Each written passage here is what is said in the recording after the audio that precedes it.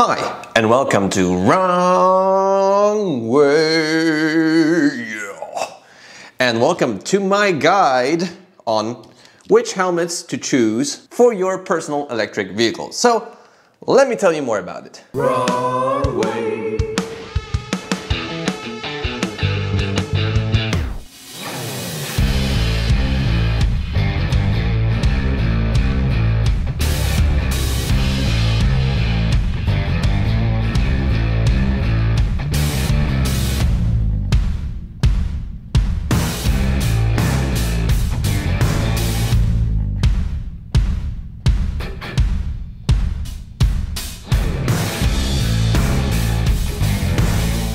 So in today's episode, I will tell you about what things to look for when choosing a helmet for your personal electric vehicle. And we will also feature these two magnificent Shoei helmets. And I'll give you sort of a first impressions, look into these helmets. It's the EX0 and this is the X Spirit 3. They were provided by Shoei Poland. And actually, if you want to buy a Shoei helmet, just go follow Shoei Polska, Shoei Poland on Instagram, I'll link it below, and write them a DM. And then if you buy a helmet from them, you will receive a €30 goodie bag. So with a microfiber cloth and some sort of other stuff. So this is pretty cool. Thank you, Shoei, for that, and thank you for lending me these two helmets for testing purposes.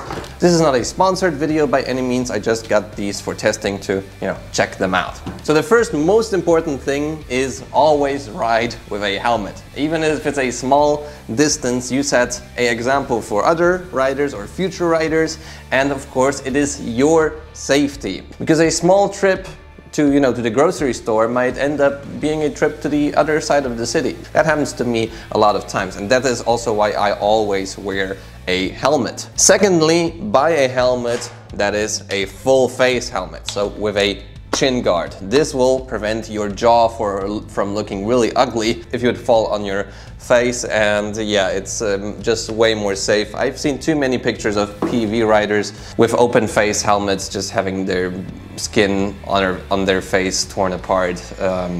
This might get really ugly, so always get a full face helmet. And do not buy helmets from Alibaba or AliExpress. They don't have the necessary certificates usually. Just buy something from known brands like, O'Neill, Shoei, LS2. Don't buy stuff from AliExpress. In most cases, if you ride under 50 kilometers an hour or around 30 miles an hour, a bicycle downhill helmet will be just enough. So this is a O'Neill backflip.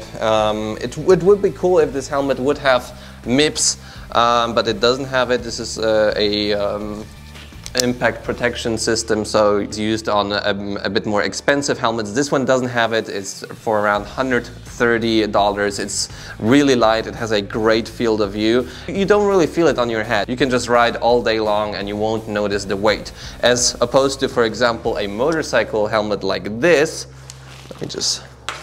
Like this LS2, it weighs, it weighs 1,350 grams. So this guy, you'll feel a lot when riding. It's heavy, it's bulky. When you ride under 50 kilometers an hour, usually, I would just recommend getting a bicycle helmet like this. And then you can also use goggles in the winter or if you ride faster. Similar good helmets in this category are like the Bell Super 3R, the Fox Pro Frame, but the Fox Pro Frame is a bit not too comfortable for me. Liat. Mickey from EVX is using a Liat helmet. These sort of helmets, bicycle helmets under 50 kilometers an hour, should be totally fine. You can use a motorcycle helmet like these Shoei ones. I will talk about them later. And also, what is the benefit of having such a helmet over a cheap bicycle helmet or a cheap motorcycle helmet? If you ride above 50 kilometers an hour, 60 kilometers an hour, I would start considering getting a motorcycle helmet. And this is the first helmet I actually got. This is the LS2 Pioneer, a motocross helmet for actually a similar price like the O'Neill, around $150 or even less. So this helmet originally also came with a visor. and with a, I don't know, is it called cap? No idea. Which is also, by the way, available on the all-new back flip. I just have it off because it's more comfortable to store it, and you can see my face better when I'm riding. You know, priorities. Anyways, this one came also with this visor, but I just got it off because it was fogging up all the time and it's not really in a good shape, and it was actually staying in such a position so I couldn't see anything. It is really a cheap helmet, the LS2. I wouldn't recommend getting it now that I know better. Oh yeah, one more thing about the all-in that is not so good, and you have to check it out in helmets when you buy them, is if the liner is exchangeable. So for example, this one you can't really pull out the inner headliner, the cheek pads you can pull off. In the LS2 you can pull out everything. It also has like this visor, second visor, pretty cool, but didn't really use it at all. It has a lot of reflections and it's sort of misty. Yeah, so not really happy with this one, but you know, that's the first thing I got. You got to start somewhere. Oh. Yeah, now I'll show you what the difference is to a really good helmet like these Shoei ones. So the most expensive thing I've been told is the shell of this helmet. So if you can look at this helmet, that's what Martin showed me in the Shoei headquarters. You can just, you know, bend it, flex it.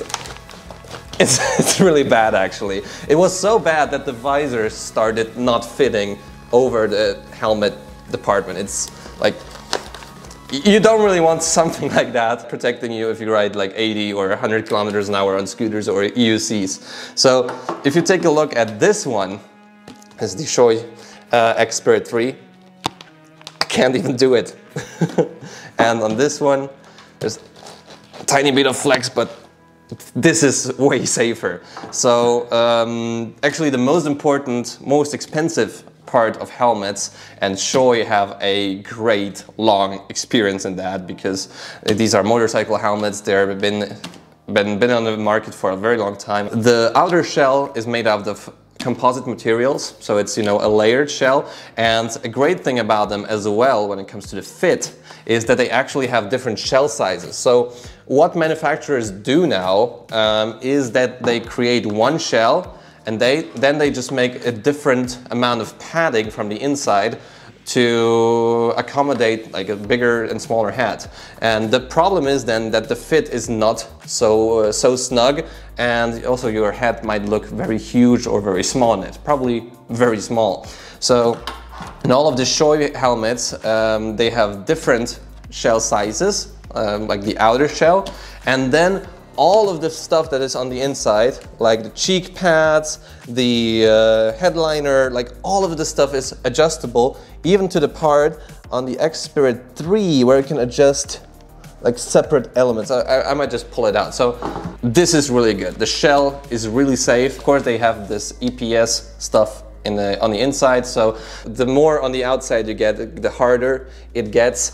And I think there are actually 3 layers of that in the X-Spirit 3, so that's pretty cool. Let's start with the X-Spirit 3. This is like a MotoGP sort of style of helmet, racing helmet, and it's for around, I think, $700, something like that. It's a lot more than these two, but you can feel it pretty much on every part of this helmet. I thought that this helmet, because it's huge compared to my backflip, would be really warm, but actually it's not. It has a, I mean, it's really amazing. You have to put it on to really feel it. It has air vents here, here, and here, and also here, so you can just open them and close them. And the thing is that in a helmet like this, you know, they just put a hole in the helmet, or here it's just, you know, see-through. This part is see-through. But on the Shoeis, there are actually channels on the inside of the helmet that provide air and get the, you know, warm air out. Turns out this helmet is much cooler for me than this, and this. So yeah, I was riding it back home. This feels surprisingly cool. I didn't really expect that. You can just, you know, open this one, and it really changes how warm it is in this helmet when you're riding. So for winter and summer use, I think this is really awesome. The next thing I noticed about it, because, you know, this is a first impressions, probably I'll do more of a in-depth review in 2 weeks when I'll be using these helmets on and off, is that it's super quiet. So there's like no wind noise at all if you just close the visor. With the visor up, there's a bit of wind noise, but also less than in these. And there's also this cool flap in the rear, like the spoiler. So yeah, you have better aerodynamics. And honestly, for a helmet like this, I don't know how much it weighs exactly, but yeah, it doesn't feel heavy or bulky on your head. So this is pretty cool. Then you have the visor. The visor is also exchangeable. There's even like a small plastic part here, so you can open it easier. And it has also these various levels, boom, boom, boom, boom. But the visor is really cool. You can easily exchange them. You just pull on this tab here, and voila, you can put in a different visor. Putting in part is a bit more difficult, but it's not a hassle. You don't need any tools for that. Boom. Now it's in again. I can also show you the other visors I got from Shoei. Got another clear visor for this helmet and a clear visor for this one. So that's pretty cool. And the helmets also have 5 years of warranty. So if this part just gets, you know, worn out or doesn't work after a certain period of time, then they can just exchange it. And this is also a matter of warranty. So that's pretty cool. I'm actually super surprised by this helmet. It has awesome airflow, and maybe I will just show you a bit of the cheek pads as well. Boom. Oops. So this is one cheek pad, and there's like, I think 4 different sizes for every shell size of the helmet. So you can really like make it fit to your head. Here it's written 43, so this is the width at the widest point of the cheek pads. It's just 43 millimeters. And there's the headliner. We can pull it out as well.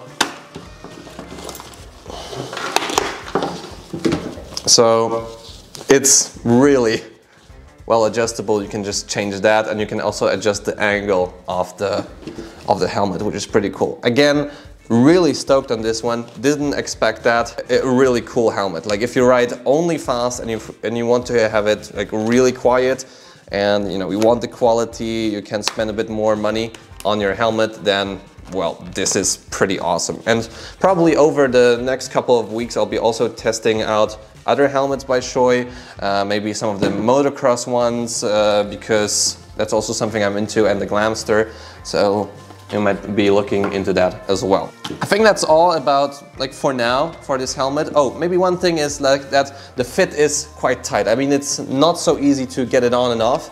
You have to, you know, use a bit of force to make it like this and then put it on, but it's really tight. So getting it on and off all the time is a bit difficult.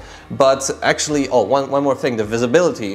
When you look through the helmet, let me just, you know, put it on. The visibility is actually surprisingly good. I mean, compared to the LS2, it's like night and day.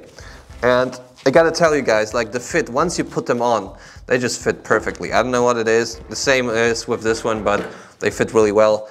Boom, visor down. Good seal. Oh yeah, one more thing. They do fog up when you have just a single layer of a visor here, but they also have the pin lock system, so like a double layered windshield, visor, and then they will not fog up. I still yet have to test that, but you know, if you drive really slow all the time, then this will fog up quite a bit. If you go above 30, 40, then it should be fine.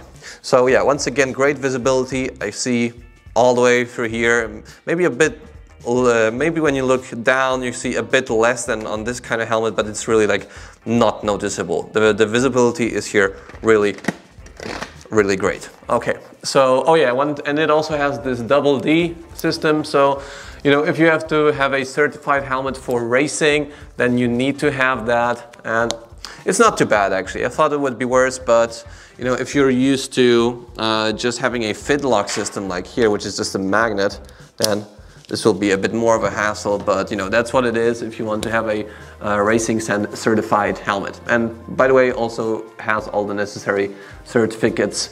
I mean, Shoei is sort of legendary in this department. So let's get this one off. Oh yeah, the getting on and off part is a bit tricky in this one. Maybe I just need to wear it a bit more.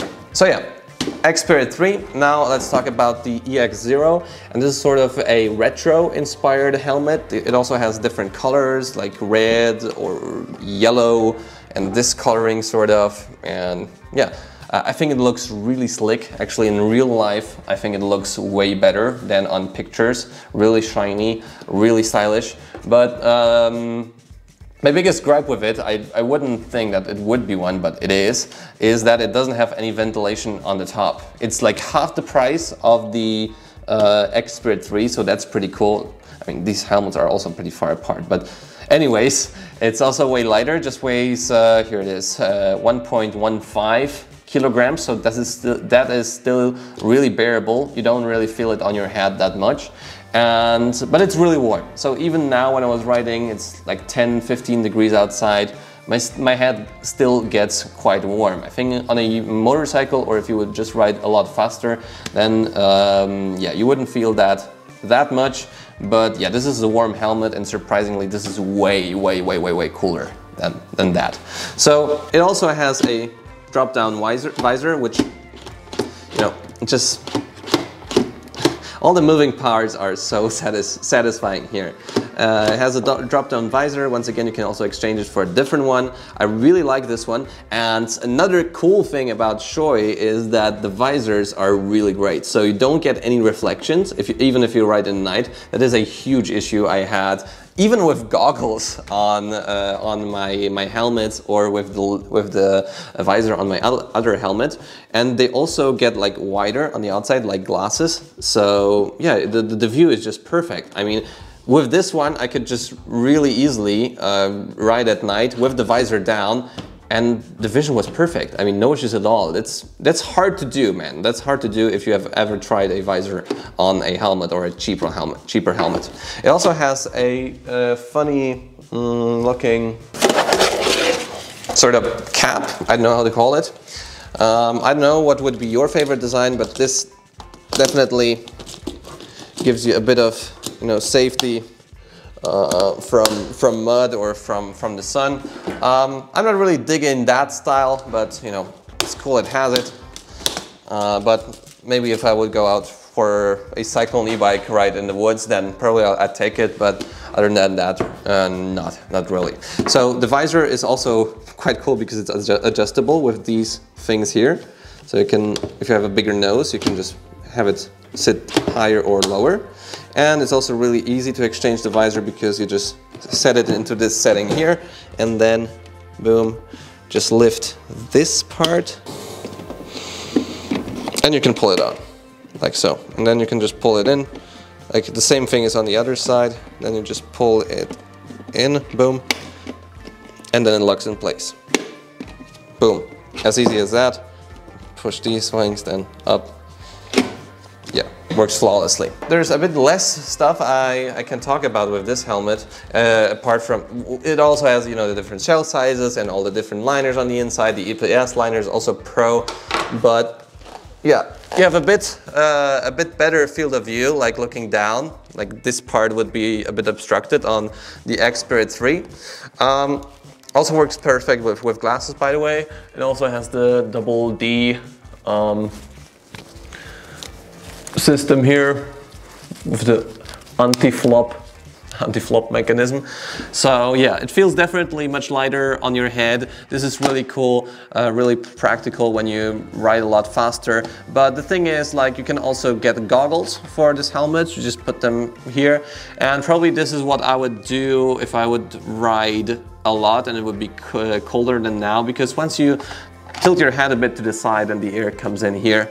And definitely this helmet is also louder than this one. There's not really a big difference in loudness if you put the visor up or down. But once again, you feel it a lot less on your head. I think that the fit in my case is even a bit better than on this one. It's just a bit more comfortable, but yeah, it gets warm. It really gets warm in this helmet. Definitely for summer use it would be too warm for me, but in these colder days, let's see which one will I prefer after, you know, a couple weeks of use. So yeah, if you ride above 50 kilometers an hour, definitely would recommend getting a motorcycle helmet. The Shoei ones turned out to be really cool.